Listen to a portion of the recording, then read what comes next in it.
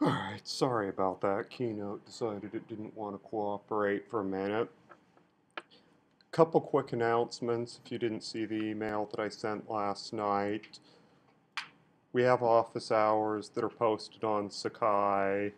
Also, the discussion section is going to be on Fridays at 3:30 starting next week. I apologize that time doesn't work. It was the time that worked for the greatest number of people based on the doodle poll. We'll try to work out some way to record it in case that time doesn't work for you. And also, January 24th and 25th, I believe that's tomorrow night and Friday night, there's going to be an R course at the Odom Institute. If you want some additional background in R, as you can see, we're going to start discussing R today.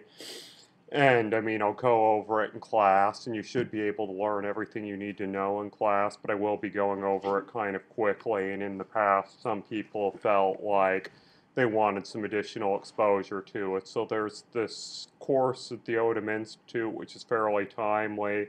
We'll also be going over it in the discussion section. And lastly, the first homework assignment will be posted, hopefully today.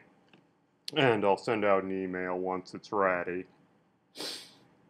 So at any rate, as I was saying, a discussion of R. R is a statistical computing package, and the software package that I'll be teaching in this class, it has a number of advantages that made me want to adopt it in this class. I mean, first of all, just out of complete vested self-interest, it's the programming language that I use in my day-to-day work, so I know it better than anything else. But it has other advantages as well. Number one, it's free. As I'll show you in a minute, you can download it onto your own personal computer without having to pay any money or run over to the library to get copies of it or whatever. It's platform independent, whether you use Windows, Macs, or Linux, or whatever, R will run on it. It's extremely customizable and powerful. I mean, as I say, it's simple enough that you can use it in this class, but powerful enough that I use it for my own research. And it's, at least in my opinion, becoming the software of choice for a lot of modern biomedical research, particularly in high throughput genetics, the Bioconductor project, and so forth. There's enough free software, R software out there for bench science applications that I thought it's the best platform to use in this class. Now, that isn't to say that there's only good things to say about it. The biggest problem with it is it does have a bit of a learning curve. It's not a simple point and click interface. It's a bit non-intuitive and it takes some practice. Luckily we have this class. I think I forgot to post the manual on Sakai last night. I'll do it today, but I'll post a little manual that kind of has an overview.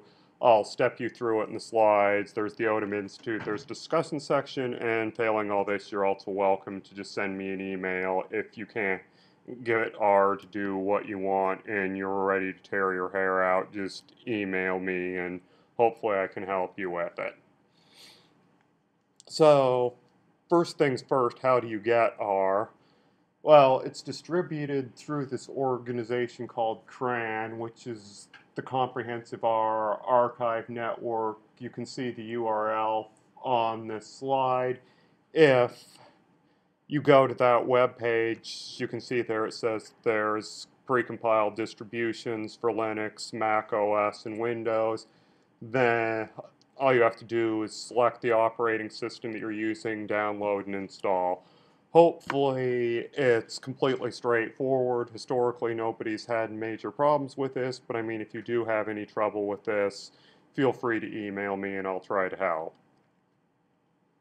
So to start R, this varies somewhat depending on what operating system you're using. For both Mac and Windows, what you'll probably want to do is just find the little R icon either on your Start menu or your Applications folder in Mac and click on it, and you'll see a screen something like this. Personally, I use Linux most of the time and run it from the command line, and you can just type R on the command line if you're a geek like me. One thing that you'll want to get the hang of quickly in R is setting the working directory. By default, when you save data or code in R, it'll save it in a file called .rdata in the directory where R is running. And I mean, you can do this how you want, but my personal recommendation is that you store each project in a separate directory, each homework assignment in a separate directory if you're using it for lab work, each project in a separate directory. Otherwise, you'll quickly have 10 million variables in your R workspace, and it becomes a big pain to use.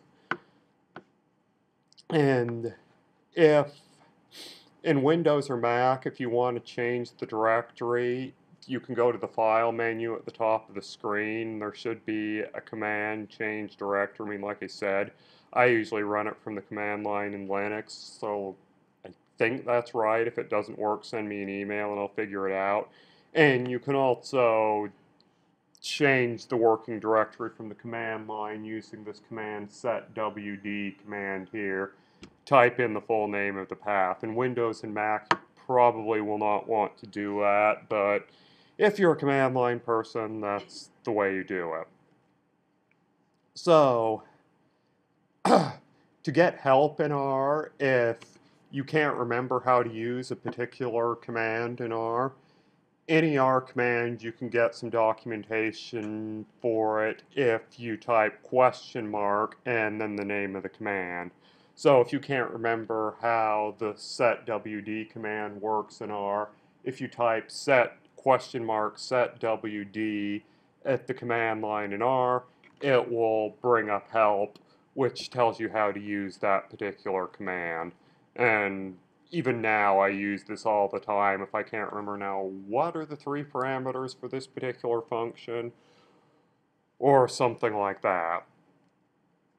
And if you can't remember the name of a command, there's another command that you can use, help.search, and then you put a keyword in quotation marks. Say you were thinking, I want to change my working directory, but I don't remember the name of the command to change the working directory. So I'll search for a command that contains the word directory. So you say help.search directory. And it gives you a list of commands, and conveniently it looks like setwd isn't on here, but it does give you getwd, and if you do question mark getwd, it turns out it's the same as setwd, so good thing that I gave a confusing example at the very beginning, huh? But in general, if you just say help.search and search for a keyword, that can help you find a command if you can't remember the name of a particular command. And to quit R, there's a couple ways to do it. If you're using Windows or Mac, if there's a quit option under the File menu, another way you can do it is from the R command prompt. If you can type Q and then parentheses no or yes, depending on whether or not you want to save your work. Basically, as I'll show you here in a minute, you can define variables in R. Usually, these variables will be data that you've stored in R. If you want to save the data that you've stored in R, then you can quit and save your work. Otherwise, say no. Most of the time, I recommend saving your work unless you just did some quick thing that you don't want to bother to remember. And it's also worth noting that R is case sensitive. You have to type, if a command name is lowercase, you have to type it in lowercase. If you say capital Q to quit or setwd with capitals, it won't work. Likewise, if a command name has capital letters in it, which isn't common but does happen, you'll need to use those capital letters when you enter that particular command. So now I'll give you a simple example of how to read some data into R. This is a data set on plant growth where there's two different treatments applied to a set of plants, and the objective is to see if either treatment has any effect on the growth of the plants. So in this experiment there were a total of 30 plants. They assigned 10 to the first treatment, 10 to the second treatment, and then 10 controls. The objective is to compare the dry weights of the three groups. And I'll use this data set for a couple examples over the course of the next few lectures, but for now, this is just to illustrate how to read the data into R. So, this slide here shows you what the raw data looks like. I also put a copy of this data set on Sakai in both CSV and Excel format if you're really motivated and want to download it and play around with it, but for the time being, you don't need to worry too much about the exact numbers. Now I'll describe how you can enter data into R. The simplest way, which you probably won't want to do unless you have a really small data set, but I'll show it here just in case you ever need to do this. The simplest way is just to type it all in manually. And already 10 billion R commands that will probably make your head want to explode, so I'll try to step you through it here. This C command in R just stands for concatenate, which basically says give R a list of numbers or names or whatever. It will spit out a vector of all the things that you give it. So in this case, see, here's the list of weights on the previous slide. Say we wanted to enter all these weights in manually. So we just say weight. In R, this little arrow sign where you do like a less than sign followed by a dash, that's an assignment operator. It's saying that let weight equal that big long list of things. And actually nowadays, if you want to use an equal sign rather than that little arrow thing, equal sign will also work and is probably less confusing. Once upon a very long time, equal sign didn't work. You had to use that little arrow thing, and so I've just gotten into the habit of doing it that way. But if you want to use an equal sign instead, that also works.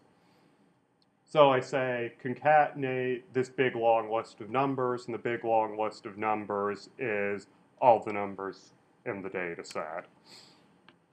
And I define it to be equal to this variable called weight. Then if I say weight, you can see it gives me a vector of length 30, where each element of the vector is the weight of one of these plants. Like I said, there are more efficient ways to do this, but if you ever need to enter data into R manually, that's how you do it. Now, we also want to enter in this group variable to specify whether it's control or treatment 1 or treatment 2. And in principle, I could do the same thing. I could say group equals C, control, control, control, control, control, comma, treatment 1, treatment 1, treatment 1, blah, blah, blah.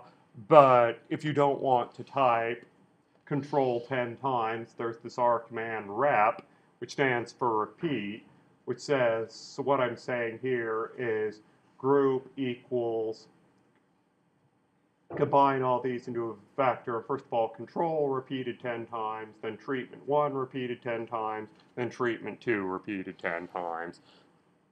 Oh, that saves me the trouble of having to type control 10 different times and treatment 1 10 different times and so forth. And you'll also note that this command at the top that's called factor, just so that I can overload you with as many commands as possible in one of the first slides on R in this course, But what factor says is that this particular vector should be treated as a factor or a categorical variable rather than a continuous variable. As you'll recall from a few lectures back, a continuous variable is just basically a numeric variable, something that has numbers in it, whereas a categorical variable, as the name implies, is something that has categories.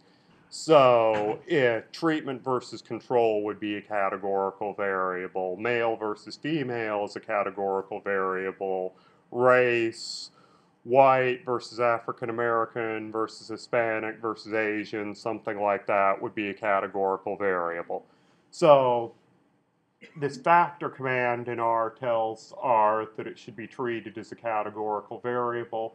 You'll see when I type the variable group, it gives the word control repeated 10 times, then treatment 1 repeated 10 times, treatment 2 10 times. Then it says levels, control treatment 1, treatment 2. That's R telling you that group is a categorical variable with 3 different levels, namely control, treatment 1, treatment 2. If you just give it the factor command, R is smart enough to see that there's only 3 different levels of the variable and gives you those 3 levels. So, that was a lot in one slide. Now I'm going through a lot of this again a little bit more slowly, as I said. The C command concatenates the various arguments to create a vector, and this little dash, less than dash sign, assigns value to a variable. As I said, an equal sign also works. And things that you define in R don't necessarily have to be numbers. As you can see here, I defined a vector called blah that's a list of 5 numbers, but I could also store the list of names for my BIOS 610 class a couple of years ago in a vector called BIOS 610. These were all the students in the class. And if you just give it a list of strings, basically a list of names, R is perfectly happy to store that in a variable either as well. It doesn't have to be numbers. And if you've defined a bunch of variables, but you can't remember what they called them, if you do this command in R objects, that will give you the list of all the variables in your workspace. Thus far, I've defined these variables, BIOS 610, blah, group, and weight, and 2 other variables that I'll show here in a second that I don't think I've given you the commands for yet. Note that you don't just type objects, you say objects, open parentheses, close parentheses. Whenever you call a function in R, you always have to include those parentheses, even if there's not any actual parameters. If you just type objects without this, it'll spit out the R source code for the objects command, which probably is not what you want. You can try it sometime if you want to see what I'm talking about. But in general, you always need to include the parentheses when you call R functions.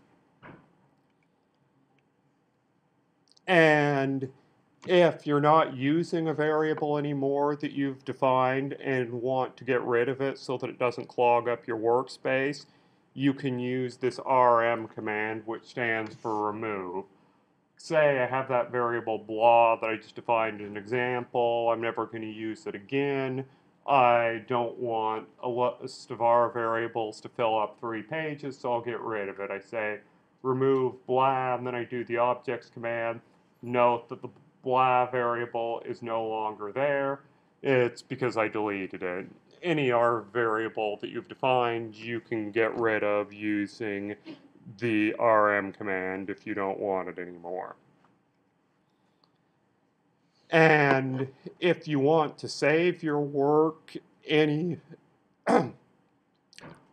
any point during, if you want to save your work at any point during your R session, you can just type this command, save.image, and it will save a copy of all your variables to your hard drive.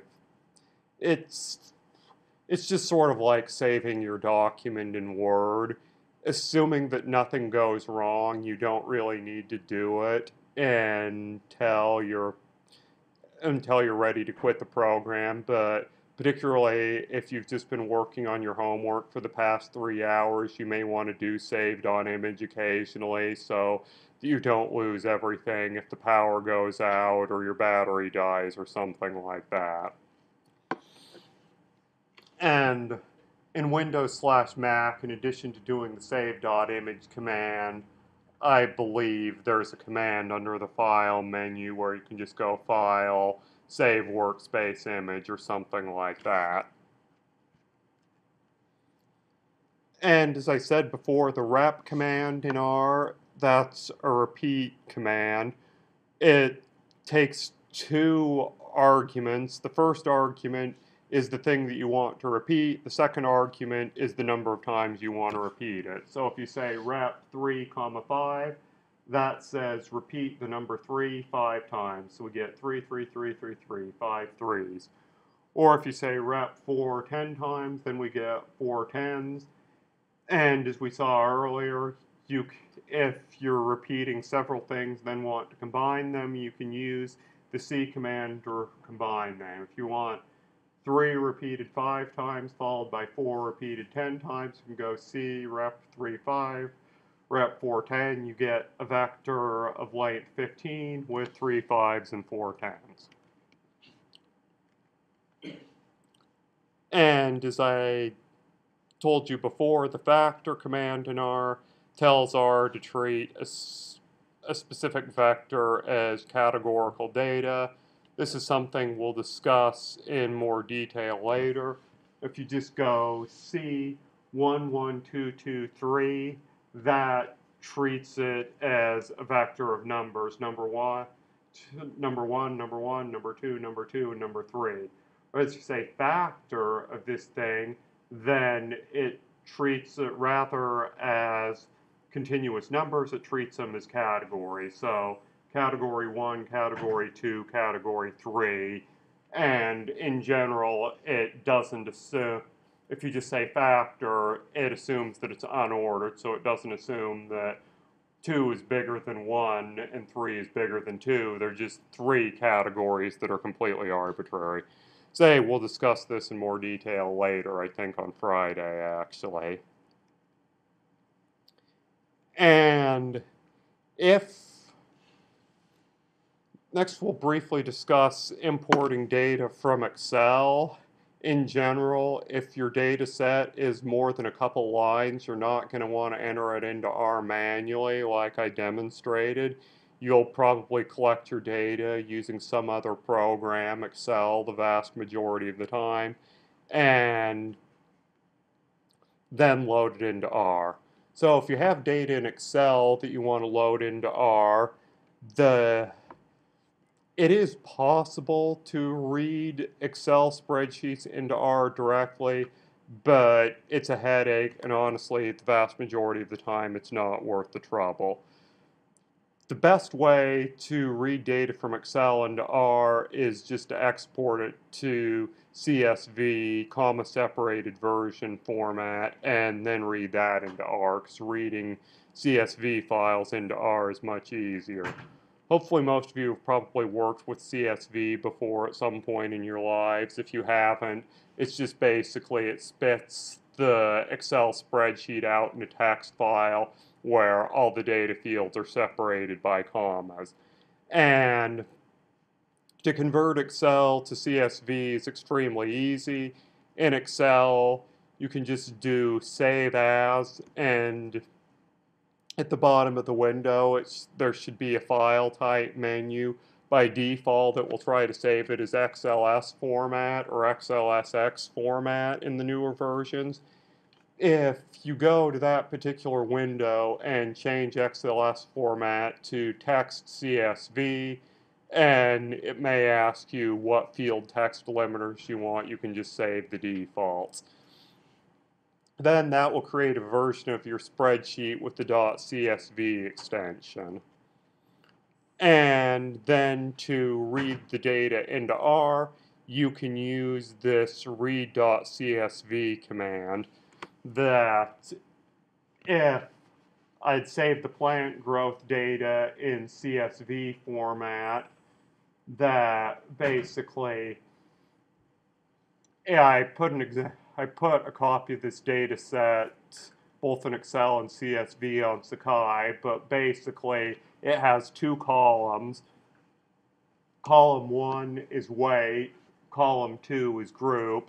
So the first column is just the list of the 30 weights. The second column is just control, control, control 10 times, treatment 1, and so on 10 times, and treatment 2 10 times. So to read that into R, I just take this file plantgrowth.csv and say plant growth equals read.csv plant growth. And this plant growth variable will be saved in what's called a data frame in R.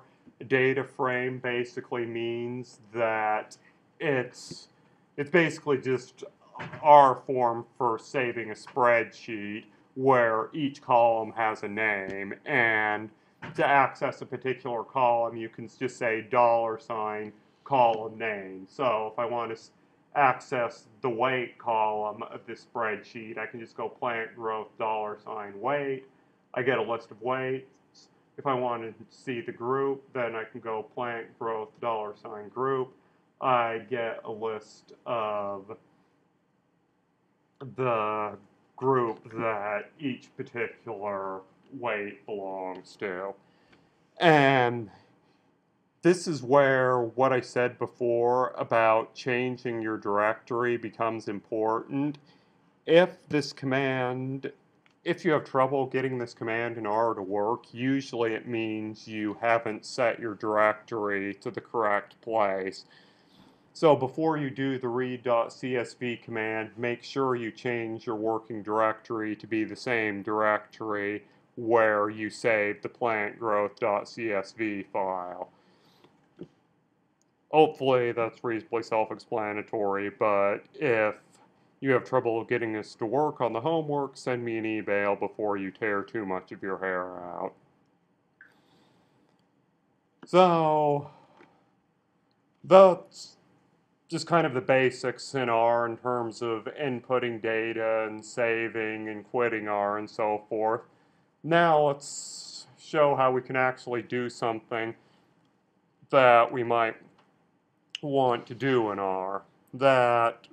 When we discussed experimental design, I talked about how it's important to randomize when you design your experiments, that you should randomly assign your various experimental units to be in the treatment group or the control group or whatever. Now, if you're just doing a study on 6 rats, and then you wouldn't necessarily need R, you could just flip a coin or whatever. But if you're doing a Salk vaccine trial with tens of thousands of participants, you're not going to want to flip a coin for each one. Oh, one thing that you may want to do in R is randomization, where you randomly assign your experimental units to treatment and control, or treatment 1, treatment 2 / control, or whatever the case may be. So I'll show you how you can do that in R for basically the remainder of today's discussion. So let's assume a really simple case control design. Say you have 20 rats, you want 10 rats to be assigned to a treatment group, 10 rats to be assigned to a placebo group. We'll assume they're homogeneous. We're not going to do any blocking. We just want 10 in the treatment group, 10 in the control group, and say we want to do that in R. How can we go about doing that? Well, the simplest approach in R is to use this command called sample. It basically, you give it a list of numbers and it will return a sample of that list of numbers. There's various different bells and whistles that you can do with this sample command. You can tell it's a sample with or without replacement. You can do probability sampling where some observations are more likely to get sampled than others. We won't go into all the details of that today. Today we'll just do the very simple case where we want, say, a sample of size 10 out of a list of 20 things. So how can we do that in R? Well, simplest way is you just give each of your rats a number from 1 to 20. You say sample 1:20, 10. Now, first of all, this 1:20, that's another little R trick that I haven't taught you yet. 1:20 is just a shorthand for saying 1, 2, 3, 4, up to 20. It says, give it a list. When you say 1:20, that means all the numbers one by one from 1 to 20. And so the comma 10 says, select a sample of size 10 from the numbers 1 to 20. So if your rats are numbered 1 to 20, this says randomly choose 10 of those rats. Without replacement, it gives you those 10 numbers, and gives you those 10 numbers. If you were doing your experiment, you could say those 10 rats get assigned to the treatment group, the other 10 get assigned to the control group. Easy enough. As I said before, in R, if the syntax 1:5 means the same thing as C 1, 2, 3, 4, 5. C 1, 2, 3, 4, 5 gives me the numbers 1 to 5. If I just type 1:5, I get the same thing, and it saves me a bit of typing. And R is perfectly happy to randomize things that aren't numeric. Say I was in a bad mood when I prepared these slides a couple of years ago and decide to harass a couple of my students in class that day, but I don't want to be discriminatory, so I decide I'm going to choose who I want to harass at random. Oh, recall I created this vector BIOS 610 for my students in class a couple years ago. If I want to randomly choose a sample of 4 students to harass, I can just say sample from this BIOS 610 vector, and it gives me a list of 4 names. So if you had a list of, say, names in R rather than numbers, and you want a sample of a given size, R is very happy to do that as well. So let's suppose we have a slightly more complex design that rather than just having a treatment group and a control group, say that we want to do the plant growth experiment where we have a total of 30 plants and 2 treatments, so we want to assign 10 to be controls, 10 to be treatment 1, and 10 to be treatment 2. How can we do that in R? Well, the easiest way to do this in R is to just say sample 1:30. Note that I didn't specify the sample size. If you don't specify the sample size, then it assumes you want a sample of size 30, the same size as your original input data. In that case, since we're doing it without replacement, it just gives you the numbers 1 through 30 back, and with the order permuted. So, say in this case, I say, I'm going to randomly permute the order of my sample labels. The first 10 will be assigned to the control group, the next 10 will go to treatment 1, the next 10 will go to treatment 2. So, I define this variable plant rand to be all the numbers 1 through 30 in random order. Then I say the first 10 go to the control group, the second 10 go to treatment 1, the final 10 go to treatment 2. Now you'll notice new syntax here. Plant rand gives me the full data set. I go plant rand, square brackets 1:10, then 21:30, then or 11:20, and then 21:30. When I do that, plant rand 1:10 gives me the first 10. Let's see, 1, 2, 3, 4, 5, 6, 7, 10, 17 is the 10th observation. Then when I say plant rand 11:20, I get 19, which is the 11th object in the vector, 19, 14, 3, 27, 12, 29, so on. And then plant rand 21:30 gives me the final 30 observations up here, 26, 6, 11, 5, 30, 21, 20, and so on. If you have a large data set and you only want some subset of the data, then you can use this syntax, square brackets, and then give it the indices of the numbers that you want to see, and R will spit them out. As I said, in general in R, if you can use square brackets to reference a subset of the vector. My BIOS 610 class from a couple years ago, if I want the 5th person on the list, I can go BIOS 610 of 5. I get Jennifer, i.e. the 5th name on the list. If I want the 5th through the 8th people on the list, I can go BIOS 610 5:8. I get number 5 Jennifer, number 6 Catherine, number 7 Ankunda, and number 8 Alicia, and so on. And now let's say that you'll recall the turkey growth example from a couple lectures ago, where they're adding methionine to the diets of turkeys to enhance their growth.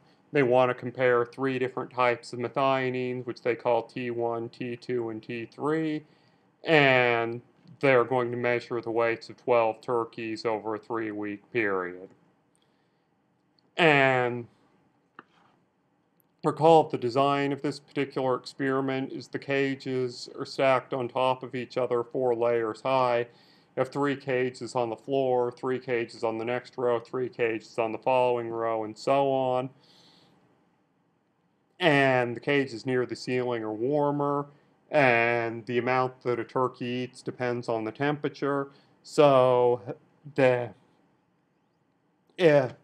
control for the effect of temperature, what we do is put 3 turkeys on each row of cages with 1 turkey assigned to each treatment group. So on the bottom row of cages, there'll be 1 turkey that gets T1, 1 that gets T2, and 1 gets T3. On the next row, 1 gets T1, 1 gets T2, and 1 gets T3, and so on down the list. So let's say we want to do this design in R. How would one go about doing it? Once again, the easiest way to do it is you just randomize 4 different times.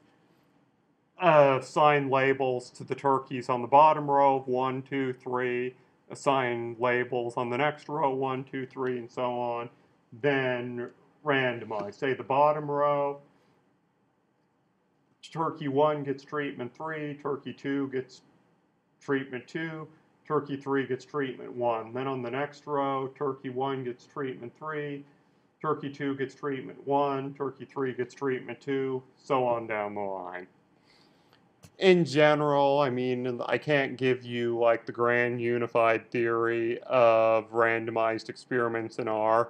You just have to think this through and say, given my experimental design, what am I randomizing, what am I blocking, how's the easiest way to do this in R?